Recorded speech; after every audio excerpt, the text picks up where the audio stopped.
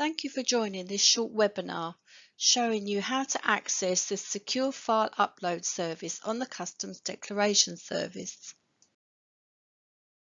Throughout this walkthrough, we'll be showing you screenshots from the Customs Declaration Service and gov.uk. Please note that HMRC is constantly improving the digital experience of our customers, so you may find that over time, some of these screenshots will be slightly different to those you'll see in the Customs Declaration Service. Additionally, please note that throughout this video, we will be using dummy data. Before you start, you'll need to subscribe to the Customs Declaration Service. If you haven't already, you can subscribe by following the easy step-by-step guidance on gov.uk. Or you can also watch our short video, How to Subscribe to the Customs Declaration Service. You'll also need your Government Gateway user ID and password, your Economic Operators Registration and Identification or EORI number, the Movement Reference Number, also known as the MRN, you get when you submit a declaration. The Digital Secure File Upload Service has been delivered by HMRC to remove the need for the manual processing of supporting documentation for declarations. This means that you no longer need to email to provide supporting documentation. You will only need to provide supporting documentation when requested to do so by Customs. Supporting documents include, for example, any licenses or certificates, evidence of the goods value, a packing list of the items included, proof of origin certificates. Let's start your secure file uploading journey.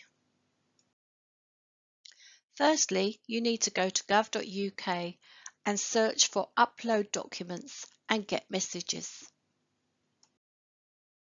Select the link and you'll get to the landing page. Scroll down the page and select Start Now.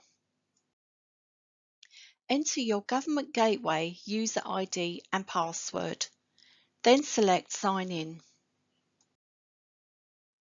Here you'll be given the option to select either View messages about your declarations, Attach documents to a declaration.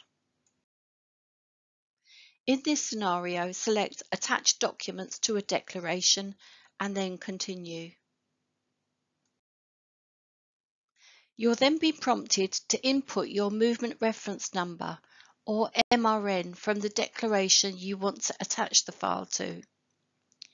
The MRN number is unique 18-character reference number created each time a customs declaration is submitted linking those goods to you. Enter your MRN and select Continue. Next, you'll be asked to enter your contact details as follows: your name, company name, phone number, and email address. Once you have filled in your contact details, you'll be asked to specify the number of files you want to upload. You can submit a maximum of 10 files. You're able to upload multiple documents as a single file as long as the size of the file doesn't exceed the maximum of 10 megabytes. Acceptable formats are JPEG, PNG also known as PNG, TXT also known as text, and PDF. Word or Excel files are not accepted as they are more prone to malware and viruses when uploading. You should save your Word and Excel documents as a PDF before uploading. You can save them as a PDF by clicking the drop-down and selecting PDF. Enter the number of files you wish to upload and continue. To begin uploading your first file, select Upload and continue. You'll be presented with this screen until the number of documents stated have been uploaded. Select Choose File and locate the file you want to upload. The following confirmation screen shows that you have successfully uploaded your file. This screen can be saved or printed. However, please note there is currently no email confirmation.